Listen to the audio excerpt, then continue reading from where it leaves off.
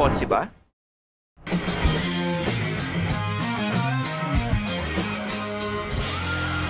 Philkotse na.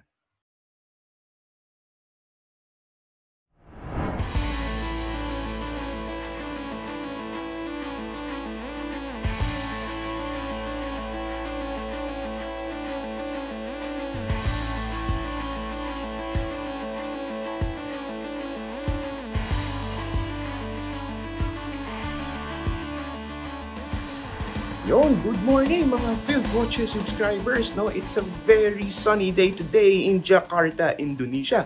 Pero bakit nga ba ako nandito sa Jakarta ngayon? Well, hindi ako sa inyo magbibigay ng room tour or ng tour ng room na inistayan ko ngayon. Buti na lang naayos na nila yung kama, maayos na tignan. Pero ba't nga ba ako nandito sa Indonesia? Well, that's because today we are going to go to the Indonesia International Auto Show, kung saan may mga bagong ipapakita at i-debut na kotse. Isa na dyan is yung Hyundai Stargazer X, which hindi ko pa masyado alam kung ano ba ang kotse na yon, but from the word X, meaning baka extreme to, pwedeng pangtapat sa mga kotse gaya na Expander Cross at saka ng XL7 sa Suzuki. But aside from that, ilalabas na rin doon ni Mitsubishi yung production version ng XFC concept. So it's gonna be an interesting show at saka titignan pa natin kung ano ang makikita nating cars doon. So paano ba yan? Since malilate na rin ako, baba na tayo, punta na tayo sa Indonesia International Motor Show. Samahan niyo ako. Tara! Okay, kita nyo naman. Sana maganda yung transition. Nandito na nga tayo sa Convention Center for the 30th GAIKINDO Indonesia International Auto Show. At ang daming sasakyan na naka-display sa loob. Kaya naman, titignan natin ito ngayon isa-isa. And we're gonna do a quick rundown of what is inside. Pero one of the main highlights na ilalabas na kotse dito is from Hyundai. Kasi ilalabas nila yung Stargazer X. Ganon din sa Mitsubishi, ilalabas nila yung production version ng XFC concept.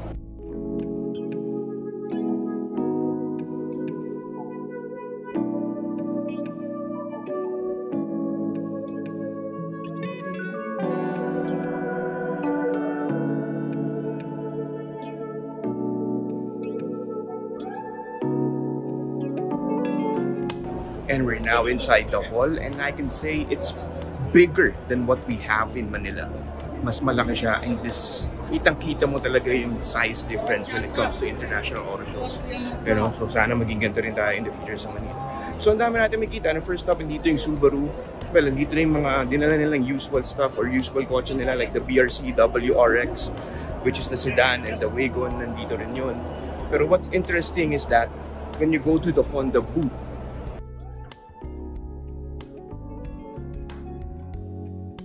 isa nila ng Honda dito sa Indonesia International Auto Show is the Honda. It's an electric vehicle. Pint size siya, pero what I like about this car is yung kanyang overall design. Kung makikita nyo, ang ganda ng contrast ng black towards this blue color white na sasakyan. And for me, it's a nice looking car. Saka, yun nga, ang cute eh. Cute ng pagka-EV. Pero, kung ayaw nyo ng EV, may mas maganda tayong makikita dito. Or hindi naman mas maganda. Baka mas matripan nyo lang. Lalo na ng mga mahiling mag-racing dyan. Yun. So, ito yung kotse na sinasabi ko sa inyo, mga Philkotse subscribers. It's the Brio RS. Yun, Brio RS racing concept. Confirmed nga. Hindi ko alam exactly kung meron ginawang engine upgrades for this Brio. But from what we can see right now sa exterior niya, medyo mas meron siyang, what we call this, assertive and aggressive and sporty decal sa harap. Pero hindi natin alam kung meron ginawang engine tune-up when it comes to this car. But yeah, kung trip niyan, comment nyo sa baba. Okay, let's go! So, ayun, no? Punta ka tayo ngayon sa booth ng Mitsubishi dito sa Indonesia International Auto Show. And so far, ang hirap makalusot dahil ang daming tao, ang daming nag-aabang sa sasakyan na to. But let's try what we can have here and what we can see here dito sa booth ng Mitsubishi. Ayun. So, ayun yung production version, which is called Mitsubishi X-Force pala. O, X-version tinawag niya doon, which is the production version ng XFC concept. So, yeah, we'll try to get a closer look. And from what I'm seeing, sa ganitong kalayo, it looks like malaki yung kinuha nila or na-retain na design details from the XFC concept. So, tara, singit ako doon. Bahala na. Ayun, this is the Mitsubishi X-Force, which is the production version ng XFC concept. Sa exterior, medyo na-retain yung sharp design na nakita natin sa XFC concept. Pero as expected, mas tame version itong nasa production spec X-Force. It still has a similar treatment sa kanyang headlights and meron pa ding muscular bumper. The wheel design is medyo nagbago ng slight pero may character pa din itong nakakabit sa X-Force. Sa likod naman, may aggressive styling pa din ito. Tingnan nyo naman oh. Nandun pa rin yung kanyang sharpness when it comes to the overall finish, which is expected naman since the XFC concept is a concept, di ba? So hindi lahat yun expect yung magtatalon sa production version. Alright, ikot muna ulit. Over at the Hyundai booth, dinala nila yung latest model lineup nila which includes the Staria, the Palisade, the Santa Fe, and the Ioniq 5. Pero syempre, ang star sa Hyundai booth ay ang Stargazer X. Yun, aside from Mitsubishi, syempre hindi magpapauli ang Hyundai. Isa rin sila sa inaabangan na brands dito sa Indonesia International Auto Show because they're going to launch a new car, which I believe is a Stargazer X. X, gaya ano sabi ko sa intro di ba? It could be something na mas extreme or mas rugged looking na Stargazer variant yung ilalabas ng Hyundai dito sa Indonesia. So, abangan din natin yun. Nandyan yan, isa sa mga nakatago or naka-blanket dyan. Oh, baka nakaangat ni Kuya, ingat, di pa launch.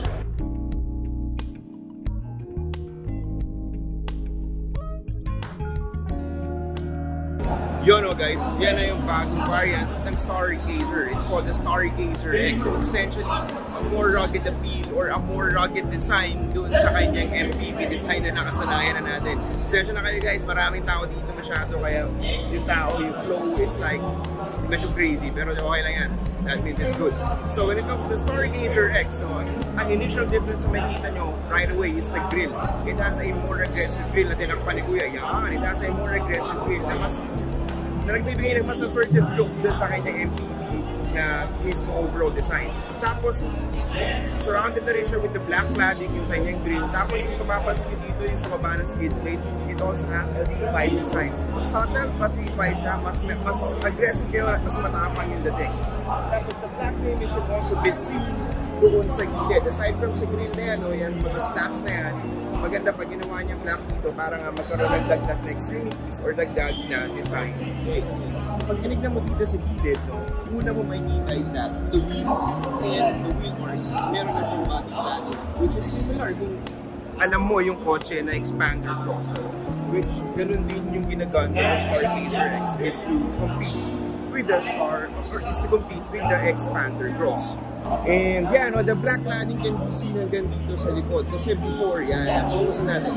The black cladding can be seen hanggang dito sa likod. Kasi before, smooth lang yan Wala yung cladding na yan dito sa kanyang fender flares But now, the Stargazer X has it right now. Pati yung kanyang wheel design, nagbago.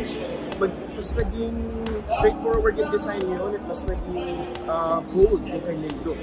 The same story goes kapag tinignan natin yung likod, yung pa rin yung black cladding na nakikita nyo doon, tapos yung kanyang LED taillights is surrounded by black trimmings again or a glossy black trim. Tapos yung kanyang meron na rin siyang skid plate doon.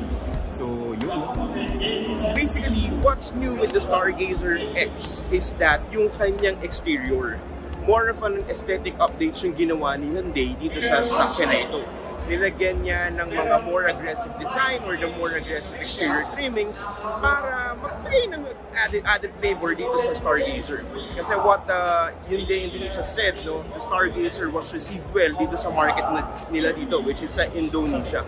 And they're doing this para may pandagdag or bagong pakulo sa kanilang Stargazer. And yeah, it still comes with the same 1.5-liter engine that delivers 113 horsepower and 144 Newton-meters of torque. Then the CVT pa rin siya. Tapos it has a variance na naka 6-seater, captain seats yung gitna. Tapos meron pa rin siyang 7-seater, which is the usual one. Aside from the new exterior look, meron na ring matte finish na exterior paint offered sa Stargazer X. Meron siya sa white, tapos yung nandun sa kabila na gray. Parang Ioniq 5, yung kulay ng Ioniq 5 or yung finish ng Ioniq 5. Yun yung makikita mo dito na paint finish sa Stargazer X.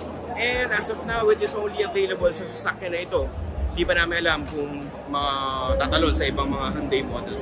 But yeah, the matte finish looks good, especially the white one, tsaka yung gray. Di ako makadecide kung ano yung uuwi ko. Oh, parang namang uuwi ko. Teka, galaw tayo ulit. Yan, yun yung sinasabi ko sa inyong color na matte silver ang dating. Remember the Ioniq 5, parang ganyan yung finish nito. So aside ka na sinabi ko, no, yung mga exterior amenities na ninagdag or exterior remix na updates na mas aggressive ngayon, yan yung isa sa bago sa Stargazer X, which is yung matte na color, which is in this one, it's a silver one. Kasi ito no, ang ganda talaga ng subtle na design changes sa kanyang grill or sa kanyang skid plate. No? Before kasi it has some lines na putol-putol, ngayon mas dominant na siya. Para siyang may ipin kumbaga, and mas aggressive yung dating yung pinaka-trim na to. Ang design, yan, ganda rin ito, yung black dito. Pagdating mo sa likod, yun pa rin, nakikita mo pa rin yung extension ng black cladding dito, tapos yung subtle na edited na skid plate, na false skid plate dito. So definitely, yun talaga yung ginagamit ni Hyundai when it comes to the Stargazer X. They're going for a more rugged or a more aggressive design because of that addition to black cladding. Tapos ang ganda pa rin ng lines dito sa gilid, dito siya, papunta sa LED tail lights. Then, as I've said, black cladding goes or black cladding extends to the side, gaya na nakikita nating design detail na ginawa natin sa Mitsubishi Expander Cross. So clearly, Hyundai is gunning for the Expander Cross with the Stargazer X. Meron tayong presyo, lalagyan na lang namin dito. Alright? When it comes to market availability, wala pang sinasabi si Hyundai if they're gonna offer this car dito sa atin, sa Philippines.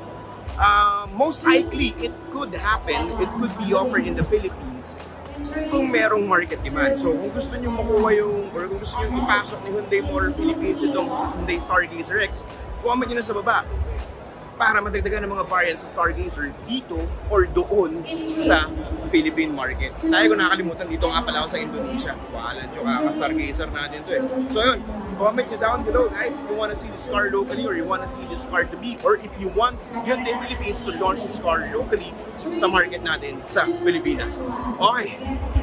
Meanwhile, Chery displayed the Tigo 8 Pro at the GAIKINDO International Auto Show. Nag-flex din ng muscle ang Wuling, which is also a Chinese car brand. Pinakita nila yung kanilang Air electric vehicle. MG also made its presence felt sa show by showing the MG4 EV. Nandito din sa show ang Mazda, and one of the cars that it displayed is the MX-30, which is Mazda's first production EV. So, ito yung isa sa interesting cars na nakita natin dito sa Indonesia International Auto Show.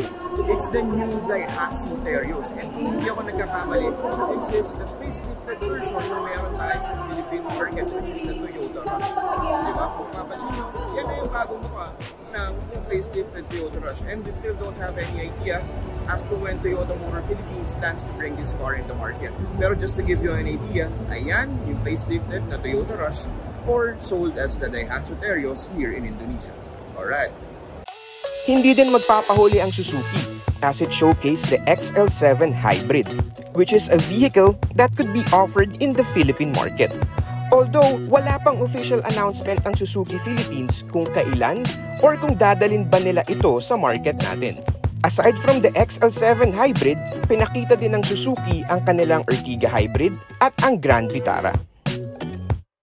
So aside nga sa iba pang inaantay natin sa sakyan natin sa Pilipinas, ito isa yung inaantay natin, which is the Philkotse 5. Recently, it has won na CNN Cup for a 5-star safety rating. But up to this point, wala pa rin tayong bagong update kung kailan ba talaga ipapasok ni itong Philkotse 5 dito sa Philippines. And yun, no?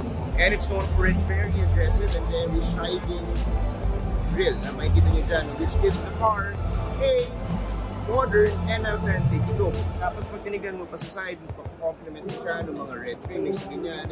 Kasi nga, diba, that is what Philkotse is gunning for.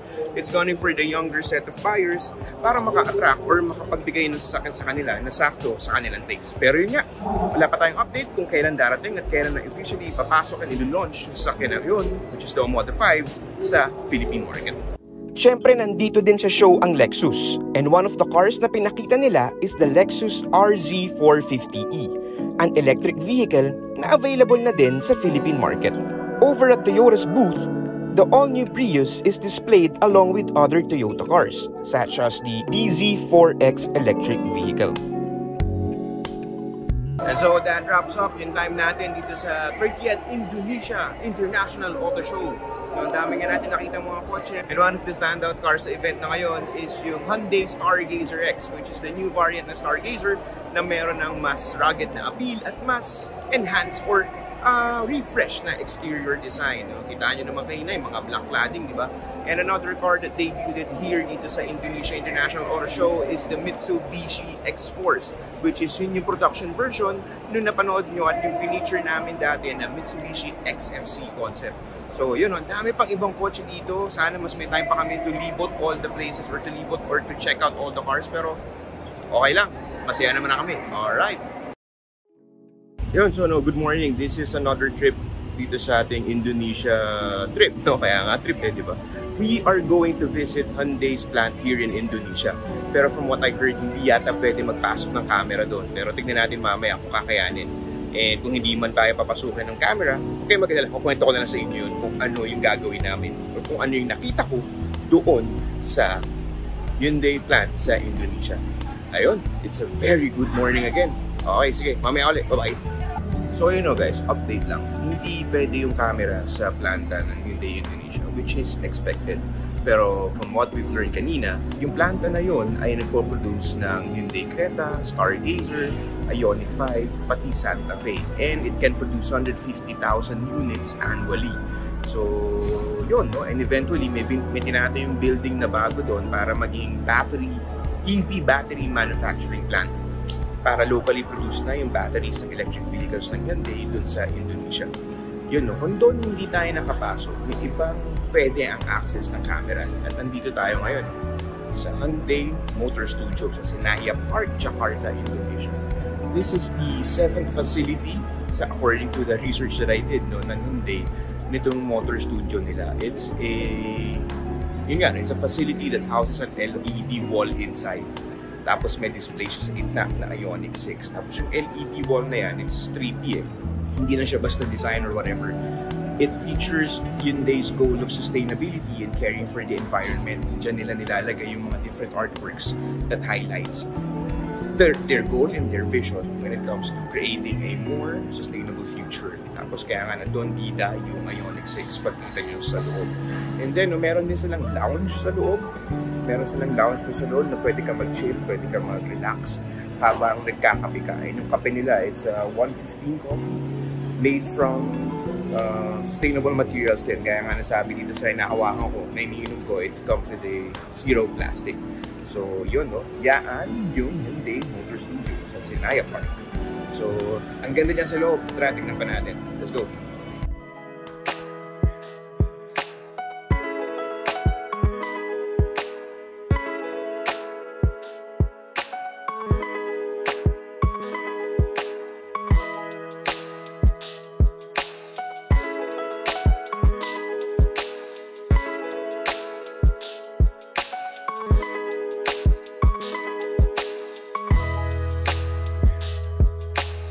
Isa pa sa pwede nyong gawin sa Hyundai Motor Studio is the upcycling DIY workshop. For our batch, we are tasked to create our own card case or card holder. The catch is, the materials na ginamit namin are from excess leather that was used in Hyundai vehicles. Medyo challenging yung activity na ito kasi you'll be the one to make the card holder from scratch. Gaya nito, binigyan kami ng materials na kailangan para magawa yung card holder. Nag-sketch kami ng pattern, tapos ginupit namin ito in preparation for the stitching. Pero huwag ka mag-alala if hindi ka expert sa pagtatahi, kasi the instructor is more than willing to assist you. Based from my own experience ito Kaya naman ito, naitawid ko yung activity na ito. At eto na nga yung finished product. In case you're wondering, Hyundai Motor Studio is offering its DIY upcycling workshop for 300 pesos. Converted na yun from Indonesian rupiah. Ayun, o diba? Yun yung masasabi mong souvenir na pinaghirapan mo. So yun, no? Natapos naman natin yung ginawa natin kanina sa upcycling DIY workshop. And ito, no? Buti na lang ginaida ko ni ate every step of the way. Kaya yun, nabuo ko siya, natahi ko siya ng maigi. And yan, no? Gaya sabi namin kanina, this material is sourced from the leather seats ng Hyundai model. So instead na itapon nila yung excess na leather, nire-repurpose nila para sa workshop na ito, which is yung upcycling DIY workshop na. Para hindi naman dagdag trash, diba? Instead of trash, eto na, may bago ka ng ID or card holder na pwede mo pa isabit, diba? And yun yung magagawa mo dito sa Hyundai Motor Studio dito sa Jakarta. Aside from the display na LED dyan sa likod, meron ka rin display na Ioniq 6 doon. And pwede kayo magkape dito kung bibisita kayo ng Jakarta or bakasyon kayo dito. Pwede kayo magkape doon, pwede kayo magtambay sa lounge nila. And at the same time, pwede nyo kayong magganito, yung upscale DIY workshop. Wherein yun nga, no, yung excess na leather seat material, yung isang Hyundai model, and repurpose or ginamit ulit para makagawa kayo ng ganito. So, ayun. Gutom ako dun. Saan ba yung kainan niya ito? Sige. Maya ulit. Yun! That wraps up our Indonesia trip. Ang dami nating ginawa dito sa bansa na to, no? One of which is pumunta nga tayo din sa Indonesia International Auto Show. And we also had a plant tour sa manufacturing facility ng Hyundai dito sa Indonesia. And then, bumaan din tayo dun sa kanilang Hyundai Motor Studio na ang ganda ng loob kasi it's filled with LED display nga di ba? Tapos may kapihan pa at napastitch-stitch tayo dun, napatahi tayo dun sa kanilang upcycle DIY workshop. And you know, that wraps up our trip. Tapos yun nga, ang highlights ng trip is that nakita natin yung launch ng new variant ng Stargazer, which is called the Hyundai Stargazer X. Gaya nga ng sinabi natin at gaya na nakita nyo sa video na to, it comes with a more aggressive exterior styling. Tapos yung kanyang gilid, meron na rin mga body cladding. Which kung mapapansin ninyo, it's like the treatment na ginawa ni Mitsubishi sa Expander Cross. And yun nga, no, maganda pa doon is that it is offered with new colors ng matte finish, yung silver and white, no, gaya nung paint yun na nakita nyo sa Hyundai Ioniq 5. That wraps up our trip. Sana na-enjoy ninyo. And don't forget to like and subscribe to Philkotse's YouTube channel. Click nyo yung bell icon para lagi kayong updated sa mga bagong videos gaya nito. And yun nga, no, tapos na yung trip. Magliligpit na ako ng gamit kasi uuwi na kami. Yun na nga. And which brings me to the question, it's raining in Manila pa kaya? Tignan natin yung weather forecast. Okay, ito si Martin Aguilar, yung Cambio Boy Next Door, reporting from Jakarta, Indonesia. See you on the next video. Bye-bye! Thanks for watching. For the latest news, reviews, and anything you want to know about cars and car ownership, visit philkotse.com. Follow us on YouTube, Facebook, Instagram, and Spotify para hindi ka huli sa usapan. Tandaan, kotse ba? Philkotse na!